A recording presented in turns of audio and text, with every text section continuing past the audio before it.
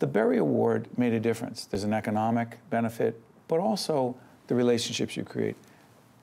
How much pressure is it every day to do what you do every day, to be the leader you have to be every day, not just with the vision, but the person who has to run it? And I don't mean to get, it's not negative, but I've been thinking about this a lot. Why am I getting these smiles? Adam and I just had this conversation before we came on. You mean it's not just me who thinks about this? It's like we need to go out for drinks with other executive directors. And commiserate. And what does the conversation sound like? It sounds like, well, when you're an executive director of a small nonprofit, you're the director, you're the fundraiser, you're the human resources department, you're the accountant, you're the program developer, you're liaisoning How much with pressure? Partners. It's a lot of pressure.